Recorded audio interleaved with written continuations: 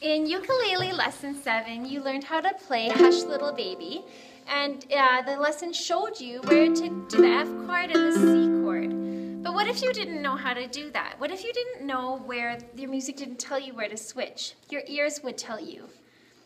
Hush little baby, don't say a word. Doesn't sound right. Hush little baby, don't say a word. Much better. So my ears are telling me instead of my eyes.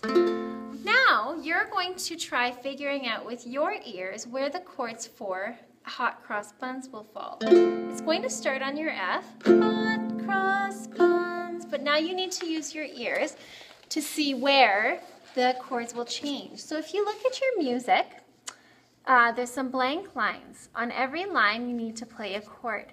Start by playing F and F and F and F and F and F and F and F, and then notice it doesn't sound right. Where doesn't it sound right?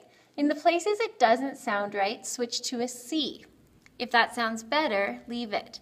After you've figured out where the chords sound the best, write in on top of the lines what chord goes there. After you've done that, practice the song with your 4 strum patterns.